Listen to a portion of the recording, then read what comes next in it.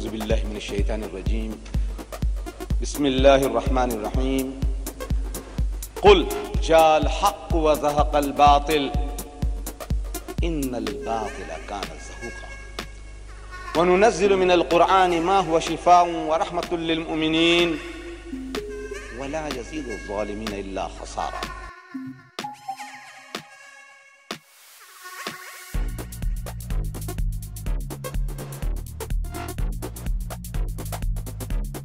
Number one, he was reluctant to die.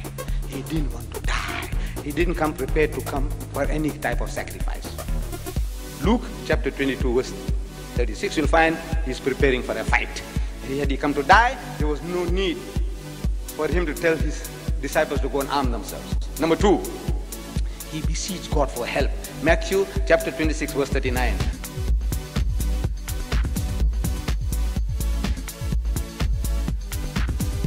Number three, God heard his prayers. Hebrews chapter 5 verse 7.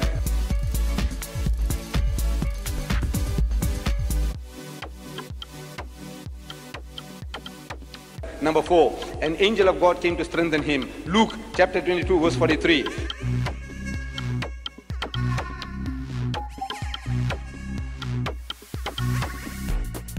Pilate finds Jesus not guilty. It's good reason to keep Jesus alive. John chapter 18 verse 38.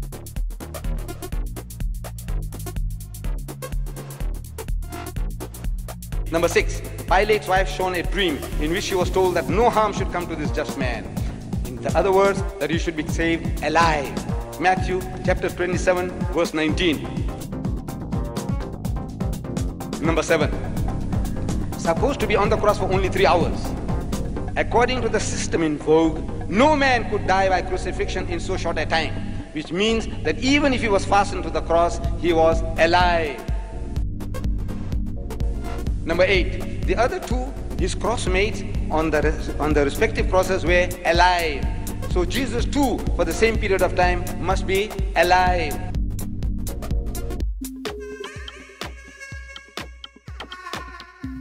Number nine, Encyclopedia Biblica under article cross, column 960 says that when the spear was thrust, Jesus was alive. We didn't write the Encyclopedia Biblica. Number 10, and when they launched him on the side with the spear, so forthwith they came out blood and water, which is a sign of life. Number 11, his legs not broken as a fulfillment of prophecy. As the legs can be of any use only if Jesus was alive. And this is the fulfillment of prophecy, says the Christian. He keepeth all his bones, not one of them is broken. Psalms chapter 24 verse 20. Number 12, there was a thunderstorm, earthquake and darkening of the sun, all within 3 hours. To disperse the sadistic mob, to enable his secret disciples to help keep him alive.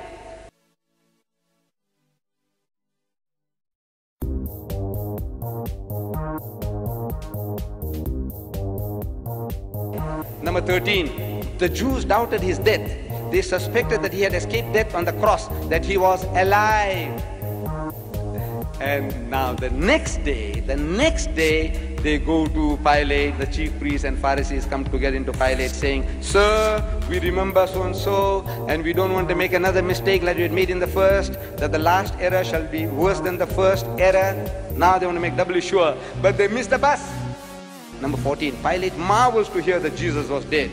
So Pilate marveled if he were already dead, and calling to him the centurion, he asked him whether he had been any while dead. Mark chapter 15 verse 44.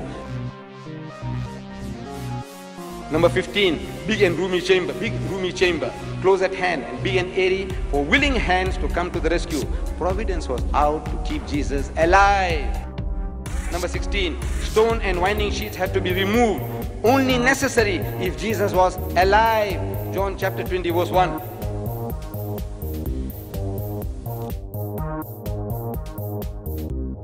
Number 17, report on the winding sheets. German scientists who carried out experiments on the Shroud of Turin said that the heart of Jesus had not stopped functioning, that he was alive. Number 18, he was ever in disguise. Disguise not necessary if Jesus was resurrected, only necessary if he was alive. John chapter 21 verse 4. Number 19, he forbade Mary Magdalene to touch him. Touch me not, for this reason that it would hurt, because he was alive. John chapter 20 verse 17. Number 20, not yet ascended unto my Father. In the language of the Jew, in the idiom of the Jew, he was saying, I am not dead yet. In other words, I am alive. John chapter 20 verse 17.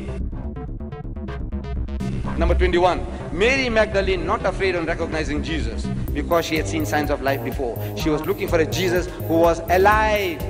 John chapter 20 verse 16. Number 22, his disciples petrified on seeing Jesus in the upper room. All the knowledge about the crucifixion was from hearsay. Therefore, they could not believe that Jesus was alive. Number 23, ate food again and again in his post-crucifixion appearances. Food only necessary if he was alive. Luke chapter 24 verse 43.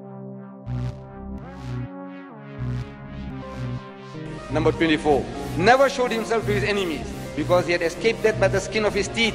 He was alive. Number 25, took only short trips because he was not resurrected, not spiritualized, but alive. He went to Emmaus. He went to the upper room, back again after 8 days. He only took short trips because he was not resurrected, otherwise he would have gone up to heaven. Number 26, testimony of men around the tomb. They say, why seek ye the living among the dead? Why are you looking for a live person among dead people in the cemetery? Luke chapter 24 verse 4 and 5. Number 27, testimony of the angels. The angels who had said that he was alive. He did not say resurrected, but the actual word uttered by the angels was alive. Luke chapter 24 verse 23. 28, Mary Magdalene testifies. They heard that he was alive and had been seen by her. They believed not. Mark 16:11. Mary did not watch for a spook or a ghost or spirit of Jesus, but a live Jesus.